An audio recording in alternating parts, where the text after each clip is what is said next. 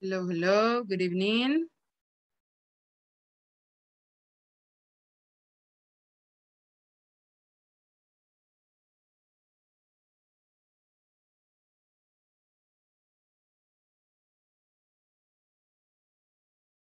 Hola, hola, ¿estamos bien con el audio? ¿No hay ningún problema?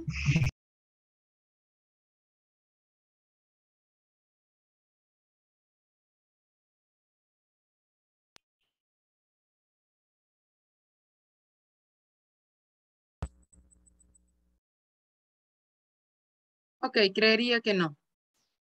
So, we are starting week number 2 of this course, and we have a new session. So, we are going to start with this week, and something that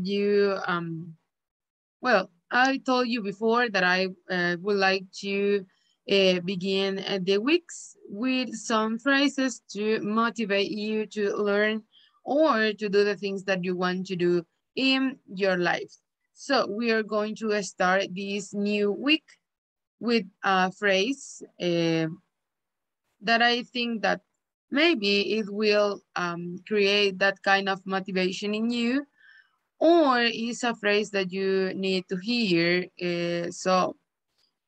Um, After that, we are going to remember some things.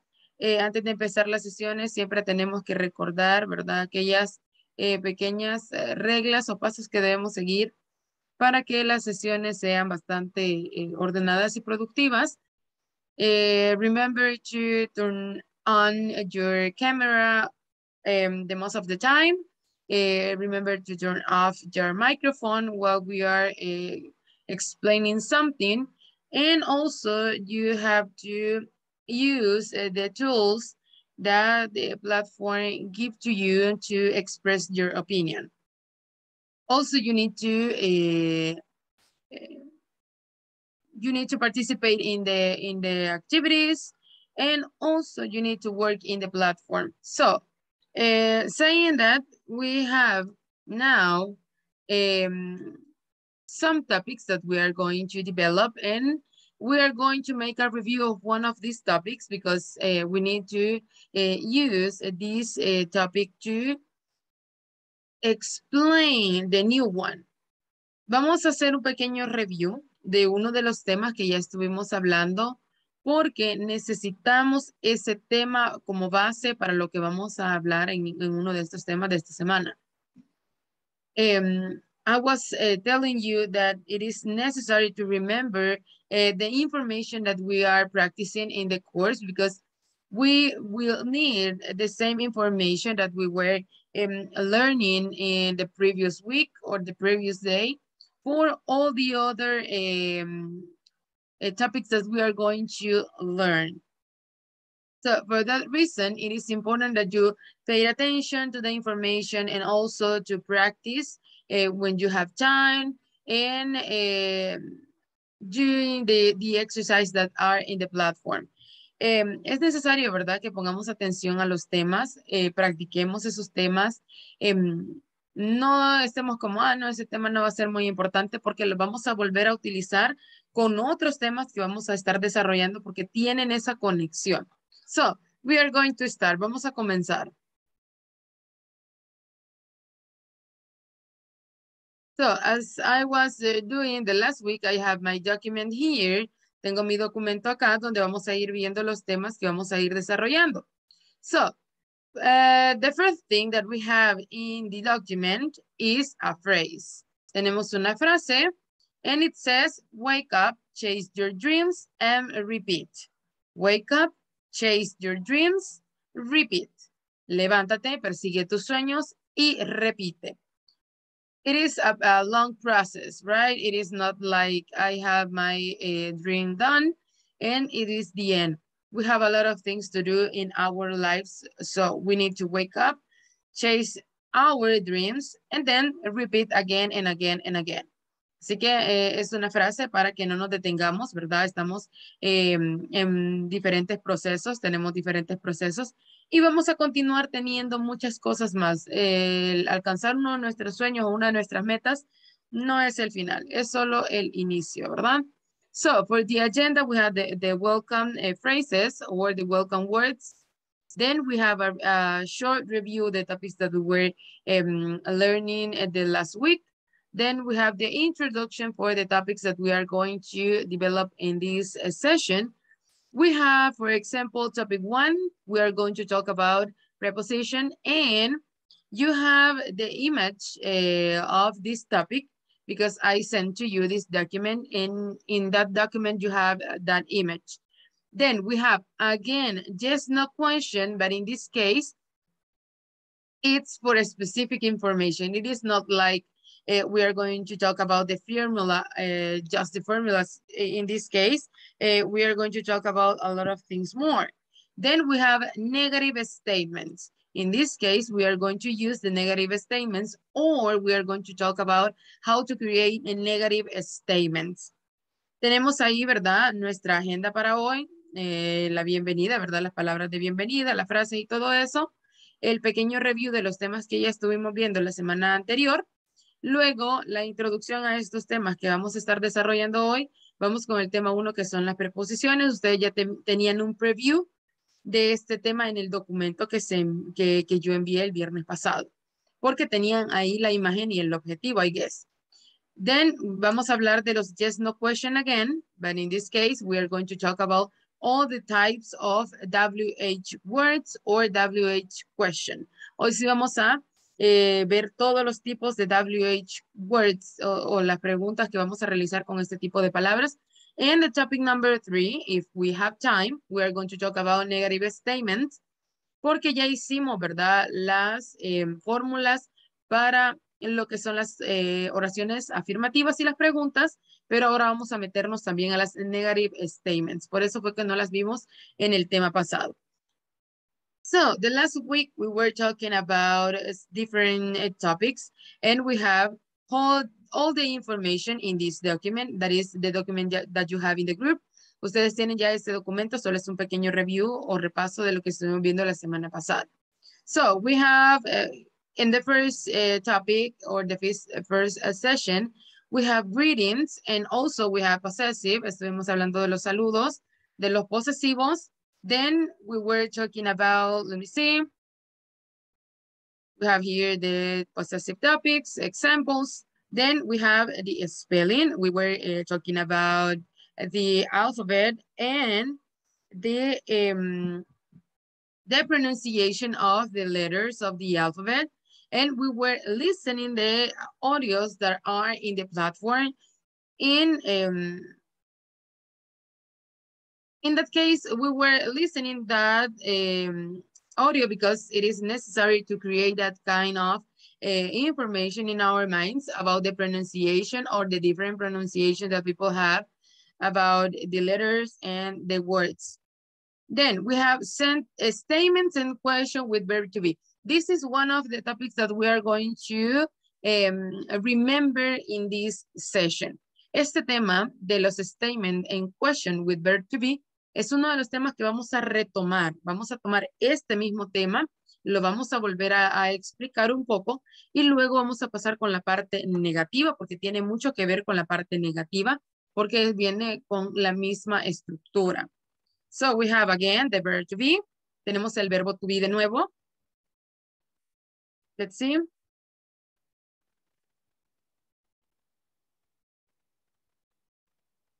Here we have the formula. This is the formula that we are going to use again. Vamos a utilizar esta fórmula. Esta es, ¿verdad? La parte que vamos a necesitar para explicar lo que son las formas negativas. So, then we have telephone numbers in which we were learning about numbers from 1 to 10. We're going to see another topic that is about numbers, but it is kind of different. Vamos a ver otro tema que tiene que ver otra vez con números, pero es un poco más extenso, ¿verdad? Son más números los que vamos a ir viendo. Then, we were learning about the vocabulary, about things that we have in our bags or backpacks. We have this list of things that we have in our bags or some kind of things that we tend to use when we are in our, maybe in our work, for school, for the university, or when we are traveling outside the country. Then we have another of the topic that is this and this. Estuvimos hablando también de este tema, ¿verdad? Para los plurales y los singulares, que también estuvimos trabajando un poco con las palabras singulares y plurales. También vimos un poco de la third person singular and the rules of this one. We have some examples.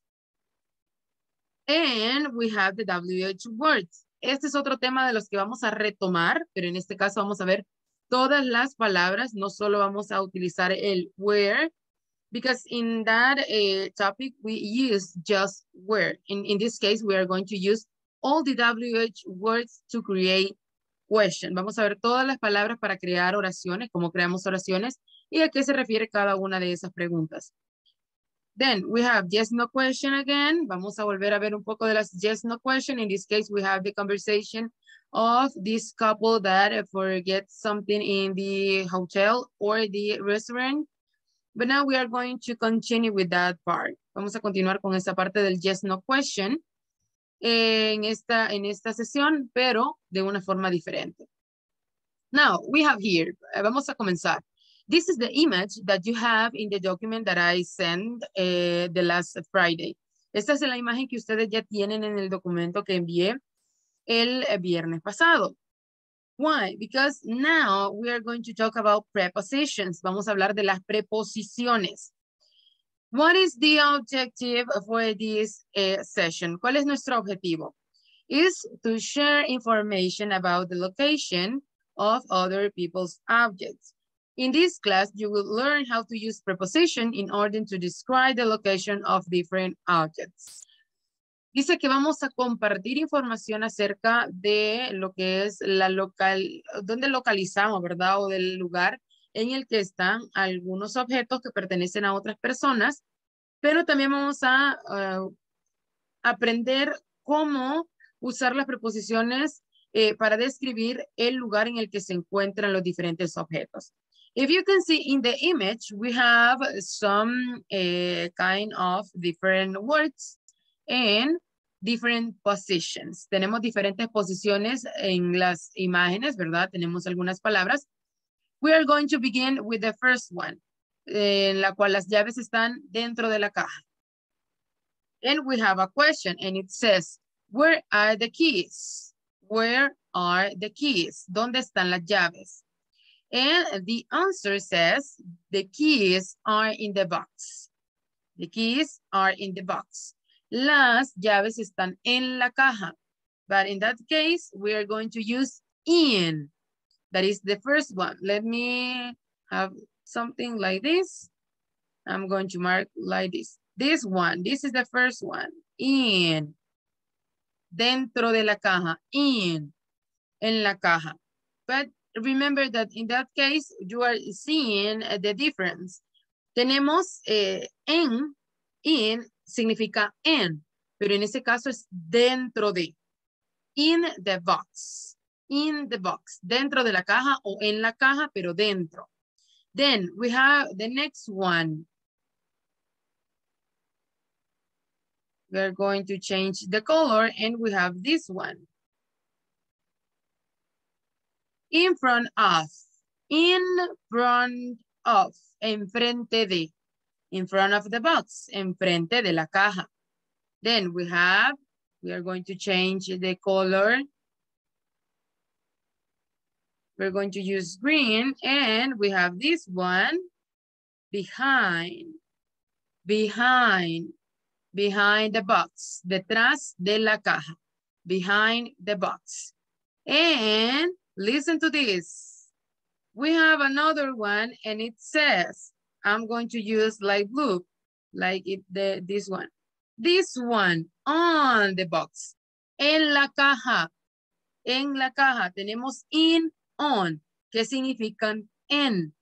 Podemos decir, the keys are in the box or the keys are on the box, but they have a difference. Tienen una diferencia. In es dentro, on es sobre. Por eso vemos ahí el dibujo, ¿verdad? En el primero, en el in, las llaves están dentro de la caja y en el segundo están sobre la caja. So, in that case, that you have some things inside, that is another one, that is inside the box. For example, I have cards inside the box. I have some cards here in the box. I have some cards inside like this. And I can say I have the cards in the box. Tengo las tarjetas o las cartas dentro de la caja, ¿verdad? Las cartas están dentro o en la caja.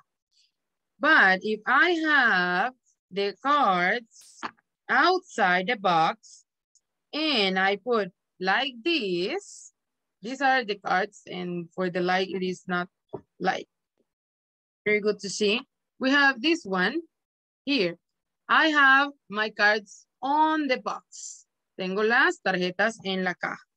So that's the difference. In, on. In, dentro, on, encima o por fuera. And then we have next to. So let me take this and I will explain. Okay. Okay, we have the next one. We are going to use blue for this one. And it says next to. Next to, a un lado, a la par, ¿verdad? A un lado de la caja. Then we have the last one for this image. And we're going to change the color and I have purple. So, under, oh. Okay. Under, debajo de la caja, under, debajo. So, we are going to repeat these words in English and in Spanish to make it clear. In, en, pero dentro. In front of, enfrente de, behind, detrás o atrás, on, en, encima o sobre. Next to, a un lado, a la par, under, debajo. Those words that we are reading right now are examples for preposition or examples of prepositions. Son ejemplos de preposiciones, pero en este caso estamos utilizando preposiciones de lugar, porque nos está indicando en dónde se posicionan. But now we are going to talk about, we are going to give more information about the prepositions. So, in this case, we are going to explain more about this. And let's see, we're going to do like this because I need to take this to the bottom. So, we are going to explain like this. So, preposition basics. Vamos a hablar de la información básica que tenemos de las preposiciones para poder entenderlas mejor. So, what is a preposition? That is our question. What is a preposition? We have this question. ¿Qué es una preposición? Maybe we can say that it's a word that can explain in which place is something. We can say that it's a word that helped me to understand in the position of some things, and that's good. Podemos decir, ¿verdad? Que la preposición es como una palabra que nos ayuda a nosotros a entender en qué posición están las cosas, or something like that. But in this case, we are going to give another explanation for that word. So, a preposition is a word or group of words used before a noun, pronoun, or noun phrase to show direction, time, place, location, spatial relationship. So, dice que una preposición es una palabra, un grupo de palabras que se usan, ¿verdad? And we are going to write like this. A preposition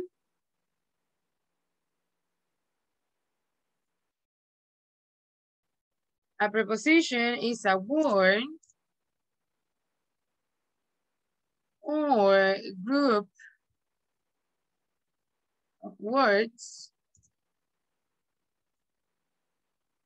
used before a noun, pronoun, or noun phrase to show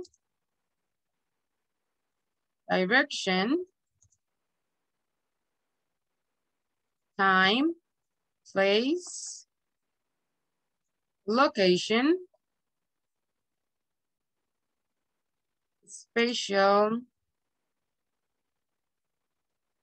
relationship,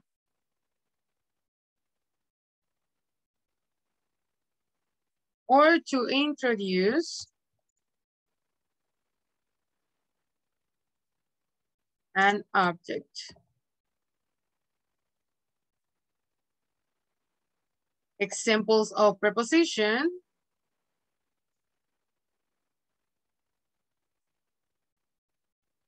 And we have here some words. In, at, on, off,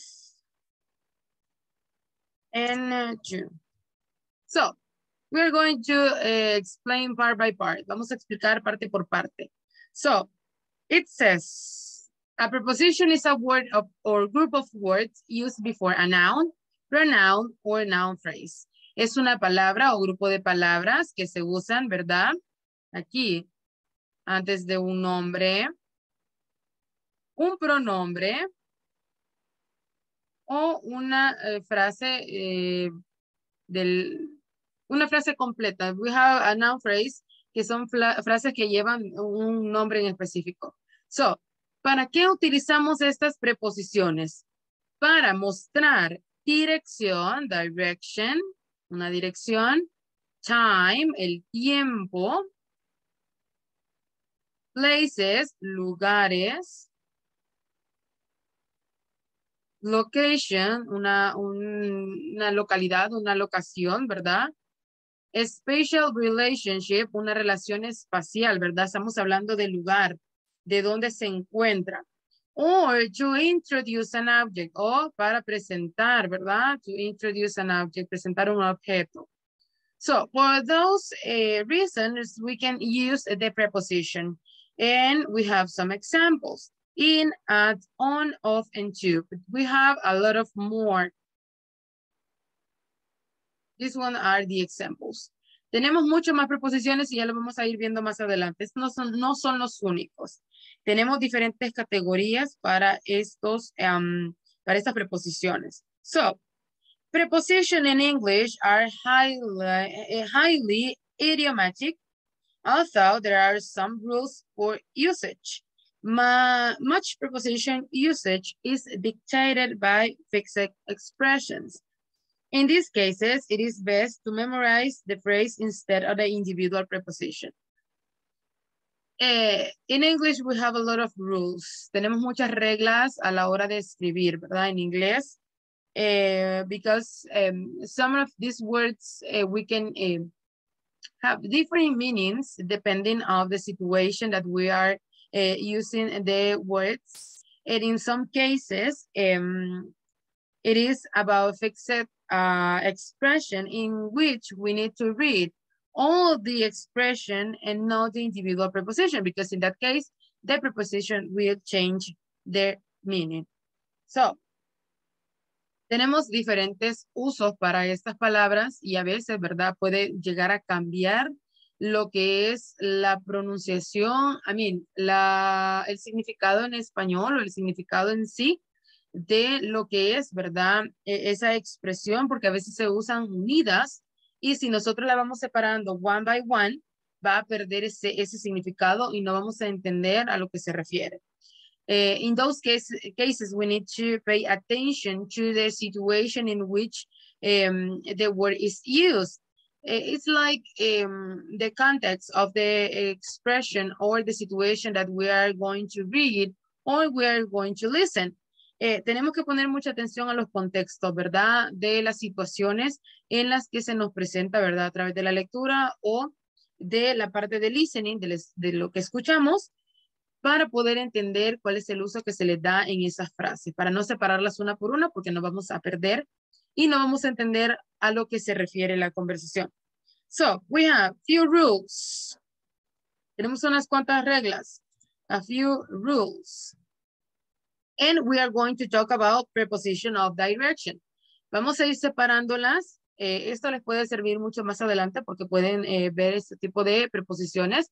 Así que vamos a ir separándolas solo para dar un par de reglas.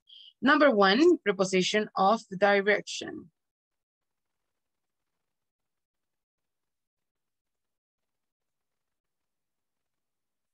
Preposición de dirección.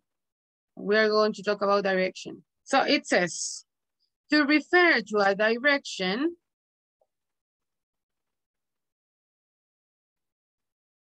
use the prepositions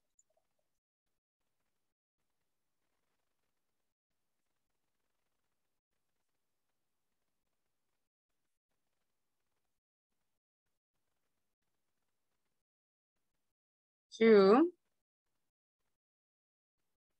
in,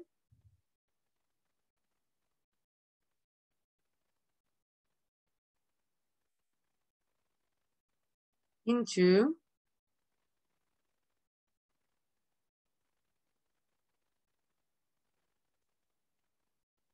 on, onto.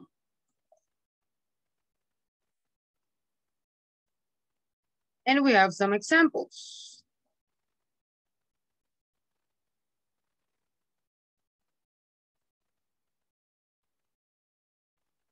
Then we're going to do a list for these examples. We have number one, she drove to the store.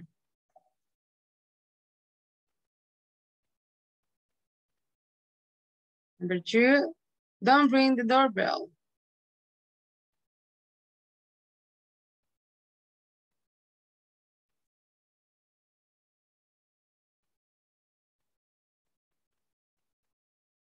Come right into the house.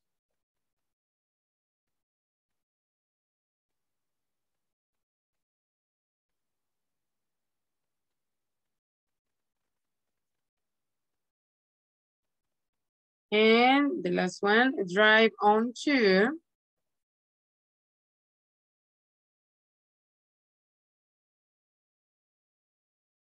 the grass and park the car there.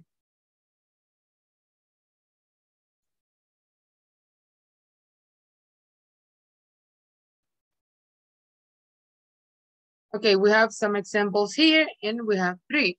The first one, she drove to the store. So we have here to. Then we have in or into. And we have onto. She drove to the store. Ella manejó a la tienda. Ella manejó hacia la tienda o a la tienda. Don't ring the doorbell. No suenes la campana o no suenes el timbre. Come right into the house. Oh my God, in this case, this is incorrect. House. So, no toques el timbre. Ven directamente a la casa. Dentro de la casa, in this case. Because we're using in this case, is for the things that we are inside. So, vamos a ir directamente dentro de la casa. And the third one, drive onto the grass and park the car there. Maneja sobre la grama, o sobre, yes, we can say la grama, and park the car there. Y parquea el carro en ese lugar. So, those are the uses for directions. It's like give some, dar direcciones, but in this case, it is not like for any specific place. In that case, we are not saying someone, you need to go 3 streets past this one, and you are going to find the bank. No, in that case, it is not like that. No estamos hablando de dar direcciones específicas como de llevar a una persona hacia un lugar específico. Es como darle una dirección o, in that case, how can I say? To give instructions. Es como dar una instrucción a alguien para hacer algo como esto. So, then we have preposition of time. That's the number 2. Número 2, preposiciones de tiempo. Preposition of time. Preposiciones de tiempo. To refer to one point in time. Use the prepositions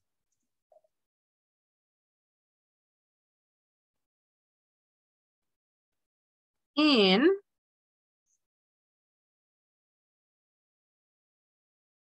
at, and on. Si ustedes se fijan, estas preposiciones tienen muchos usos, ¿verdad? But give me a second.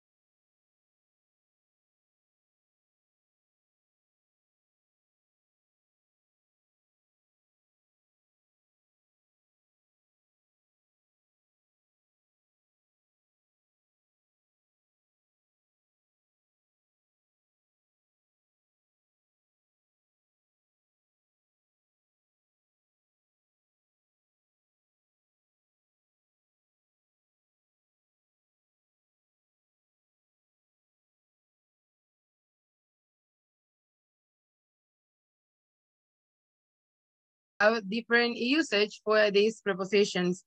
Tenemos diferentes usos para estas preposiciones y nos vamos fijando a lo largo que vamos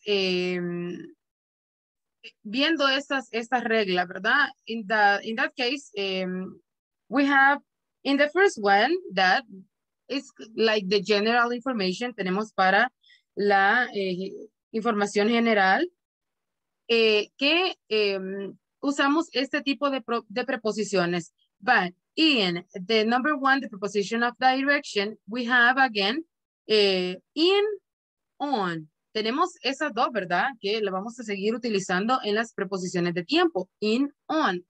Y las vamos a seguir usando porque tienen muchos usos. It's not like we are going to use just for one thing. Las usamos para varias cosas. So we are going to see the examples for this one. Because in this time, we are going to talk about some specific point in the time. Estamos hablando de un punto específico en el tiempo. Let me see.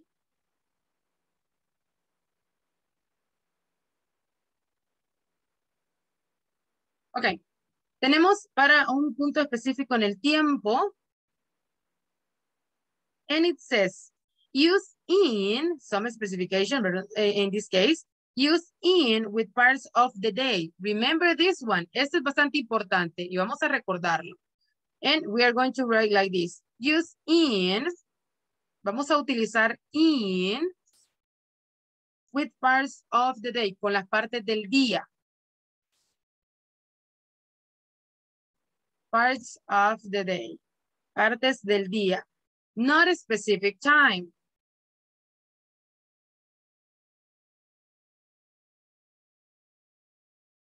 No un tiempo específico. Months, years, and seasons.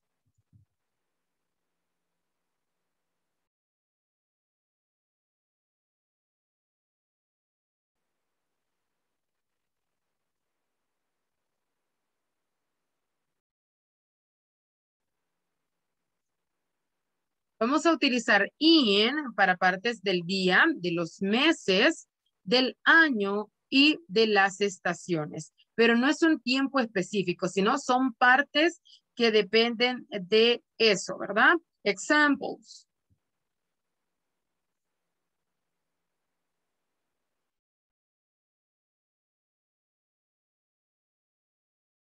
We have, he reads in the evening.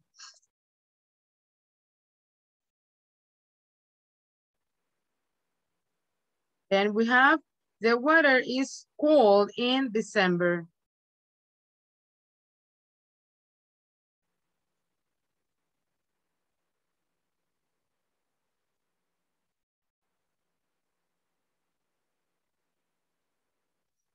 She was born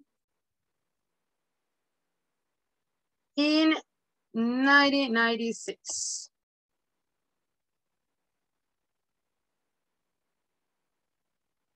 So we have these examples. We have 3-1. In this case, if you can see, we are talking about a specific, not a specific time. I mean, we are talking about like a moment. No estamos hablando de un tiempo específico, sino que estamos hablando de un momento, pero que no es como like we have a specific time to do it. No tenemos ese momento específico para decir son las 2 de la tarde, like that. En este caso, we have, he reads in the evening, él lee en la tarde. ¿A qué horas? We don't know, because he reads in the evening, and the evening has some hours. La tarde tiene un par de horas, ¿no? No sabemos específicamente, él puede empezar antes, después, en medio, whatever he wants. Then, the weather is cold in December. El clima es frío en diciembre. In which day? ¿En qué día? We don't know. We are talking about the month, the general time. Estamos hablando del tiempo, del momento, de ese mes. ¿Cuándo? No sabemos si el primero, segundo, 24, 25. December has a lot of days. And she was born in 1996. Ella nació en 1996. ¿En qué día? ¿En qué mes? ¿A qué hora? We don't know. We are just giving general information. Solo estamos dando información general de ese tiempo. No estamos metiéndonos a profundidad, ¿verdad? Dar un tiempo en específico. Then, we have the other one. We usamos at with the time of day.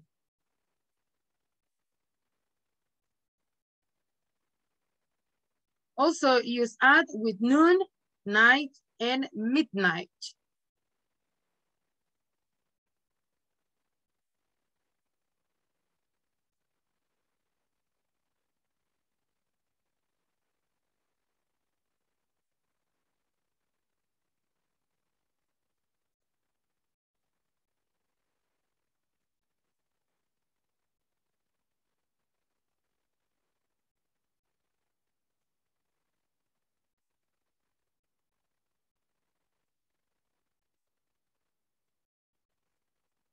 So it says, we're going to use at. Vamos a utilizar el at con el tiempo del día. Tiempo del día. It's not it is not the same with the parts of the day. We are talking about time. En este caso estamos hablando del tiempo que tiene el día. También lo vamos a utilizar con noon, que es como el mediodía, night, la noche, and midnight, que es la medianoche. So, we are going to write some examples.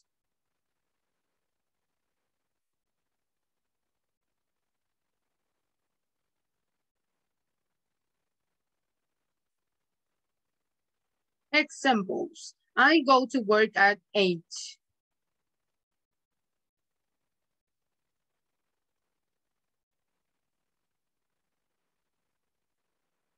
He eats lunch at noon.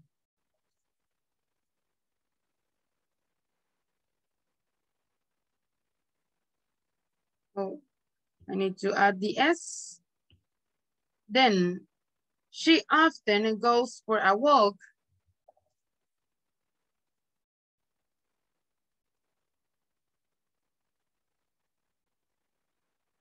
at night.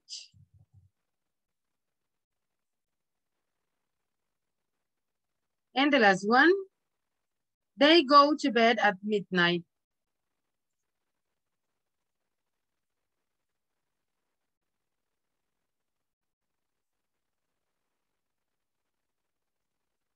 So we have here 4 examples. Tenemos 4 ejemplos de estos tiempos del día. I missed something in the first one.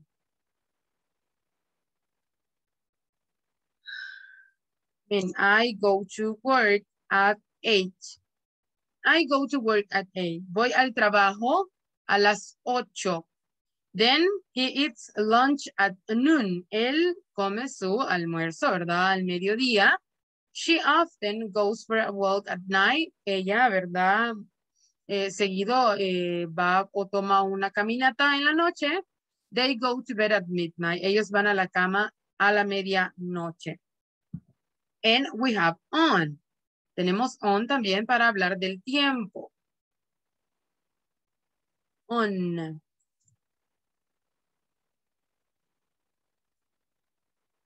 And it says, use on with days. Simple.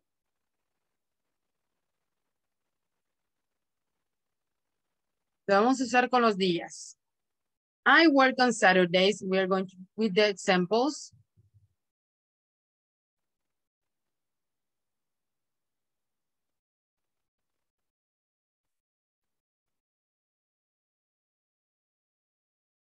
I work on Saturdays. Saturdays.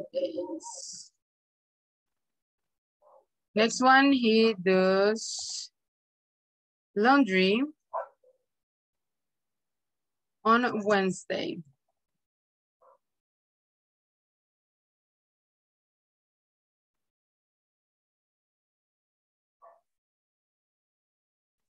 So, simple, the last one.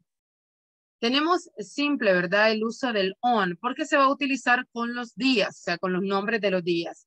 Something that we need to have in mind, algo que tenemos que recordar también in this process of learning a new language is the difference in the writing theme.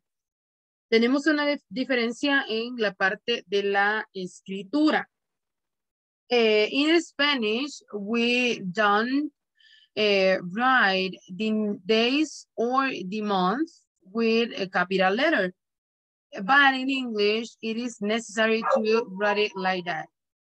I'm sorry.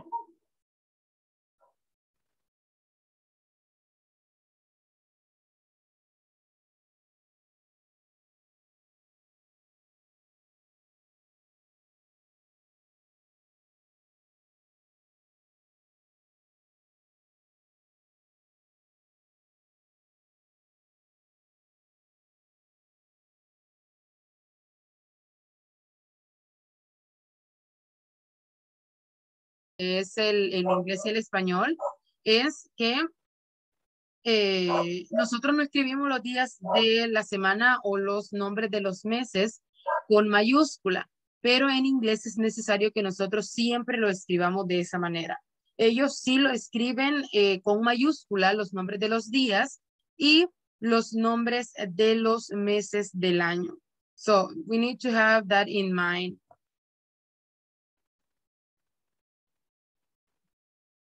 Okay, to refer to extended time, use the preposition since, or, by, during, from, to, from, until, with, and within. Dice que también si vamos a hablar, ¿verdad? De un tiempo bastante extendido o largo, vamos a utilizar otro tipo de preposiciones que son since, or, by, during, from, to, from, until, with, and within. Pero estos no los vamos a ver nosotros, ¿verdad? Porque ya es extendernos más con esta de las preposiciones de tiempo. Now, we are going to talk about the preposition of place. Vamos a hablar de las preposiciones de lugar, que es lo que ya nosotros necesitamos un poco más, ¿verdad? De entrarnos a esa parte, porque vamos a hablar de los lugares, de dónde se encuentran las cosas. So, number 3, preposition of place.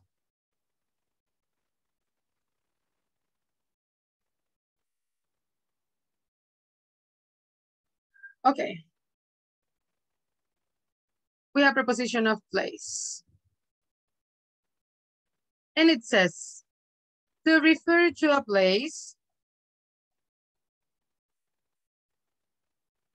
use the prepositions in,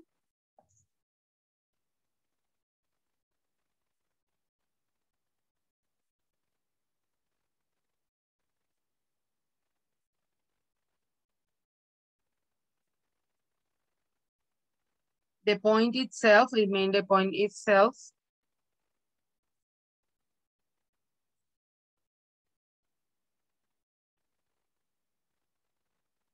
then we have at, the general, it's something general in this case.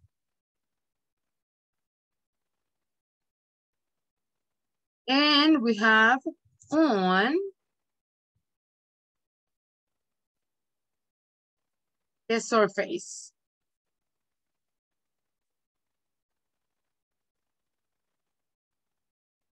And we have another one that is inside.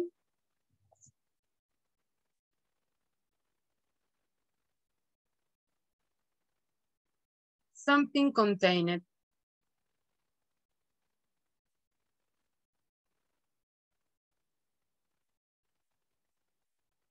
Ok, tenemos para las preposiciones del lugar. Se refiere a un lugar, obviamente, ¿verdad? Utilizamos la preposición in, que es el punto específico o sí mismo, ¿verdad? At, que es un poco más general. On, que es la superficie. Inside, que es algo que está contenido, ¿verdad? Dentro. And we have here some examples, and we are going to explain those examples. Tenemos los ejemplos.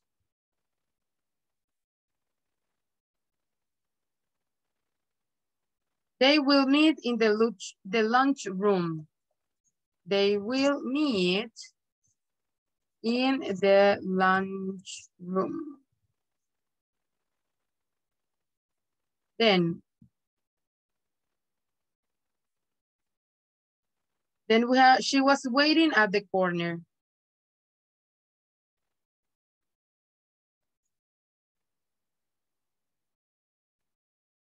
Then we have, and don't forget the period at the end of the sentence. Then he left his phone on the bed.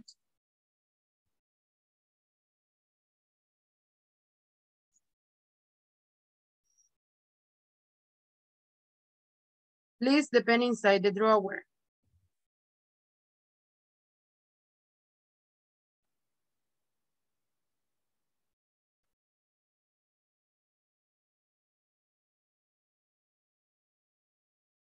So we have 4 examples here with these kind of prepositions. Tenemos 4 ejemplos que nos denotan cuáles son esas preposiciones. We're going to mark, vamos a marcarlas. In, at, on, and inside, like this.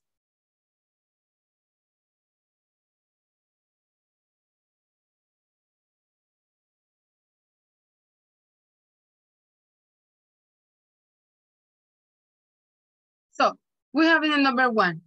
They will meet in the lunchroom. Ellos se van a encontrar. Ellos van a tener como una pequeña reunión en el lunchroom, que es como una sala, ¿verdad? Específica para este tipo de comidas, para los almuerzos y ese tipo de cosas. So, ellos se van a encontrar ¿dónde? Dentro de la habitación. In the lunchroom. Dentro de la habitación. Por eso estamos utilizando la preposición in. Then, she was waiting at the corner. Ella está esperando en la esquina. So it's something general. It is not like inside, outside, or something like that.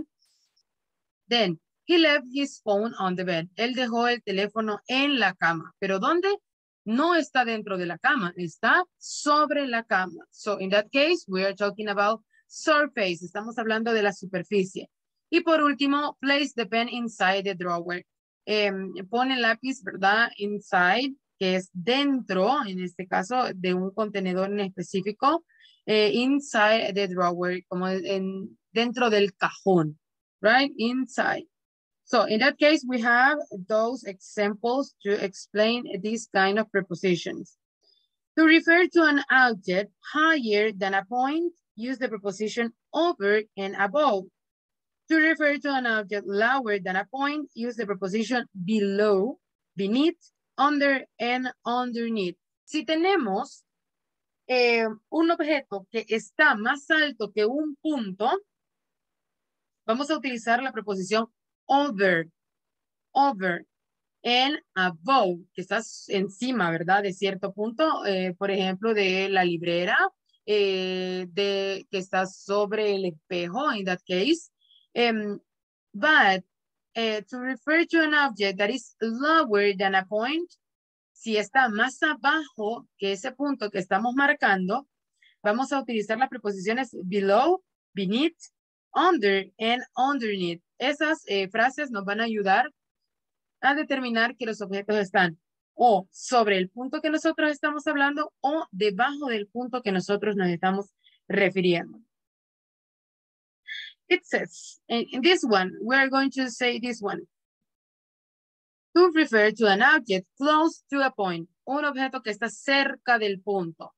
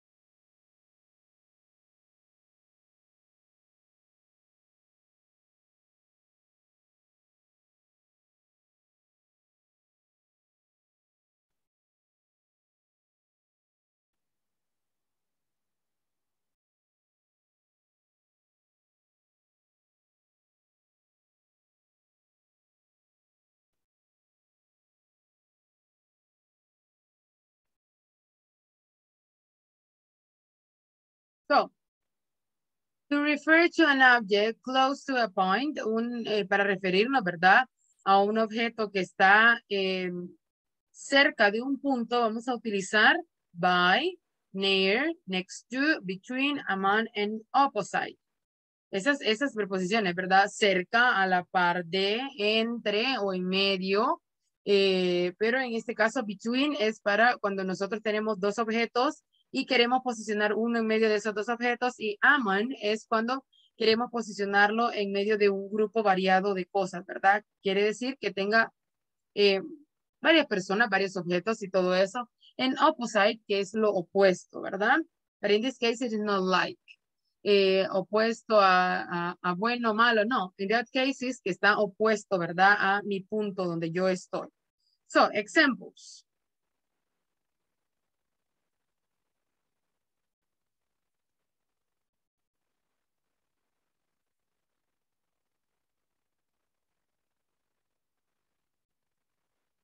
The gas station is by the grocery store.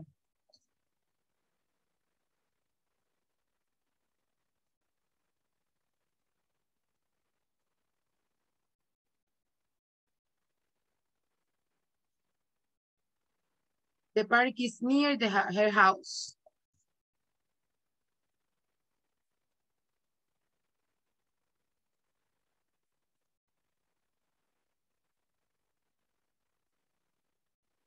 Park your bike next to the garage.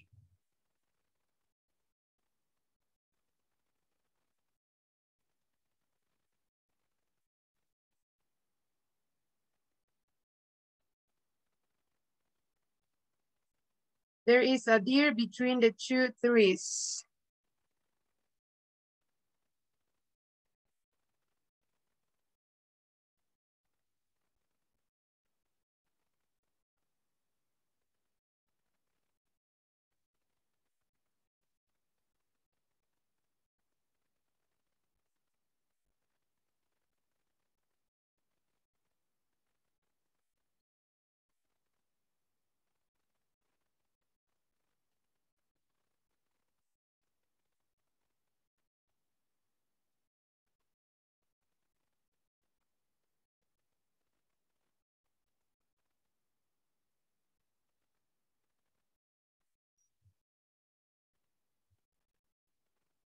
So we have here the examples.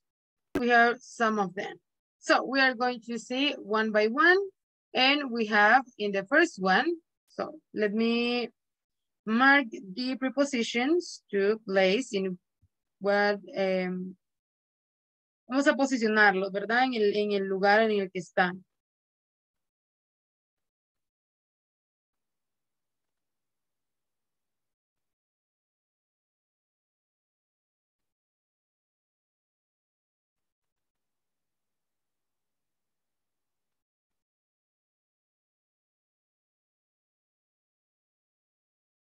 So we have here,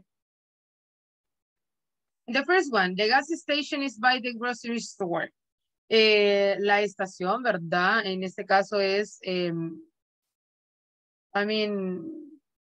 la gasolinería o la gasolinera, as we can say, está cerca, but not next, but not near, es como a la par, pero no tanto, de la tienda. It's like they are in the same space, están como en el mismo lugar. Then we have the park is near her house. El parque está cerca de su casa, pero no tan cerca, sino que tienen que caminar cierta cantidad de, podemos decir una cuadra o un par de metros para llegar, pero está cerca. Park your bike next to the garage. Parquea, ¿verdad? O estaciona tu bicicleta a la par de el garaje. Then, there is a deer between the two trees. Hay un venado, ¿verdad? En medio de dos árboles. In that case, is where we are saying that between is to talk about a thing that are in the middle of two things. Para eso, decíamos, ¿verdad? Que podemos tener dos cosas y vamos a posicionar una en el medio. Para eso es, ¿verdad? El between. Then we have, there is a purple flower among the weeds. Hay una flor morada en medio de la mala hierba. En ese caso tenemos muchas.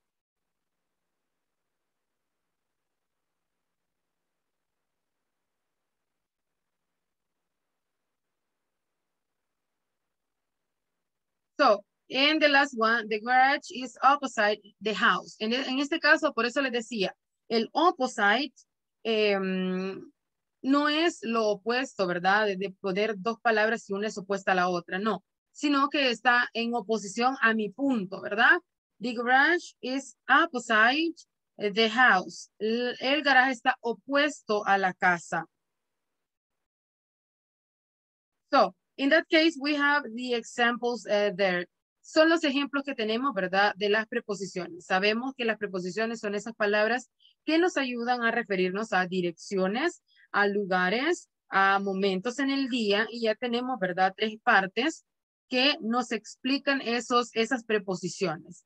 So, we are going to end the session here because it is time. Tomorrow we are going to develop the other topics and we are going to do some exercises, so don't worry.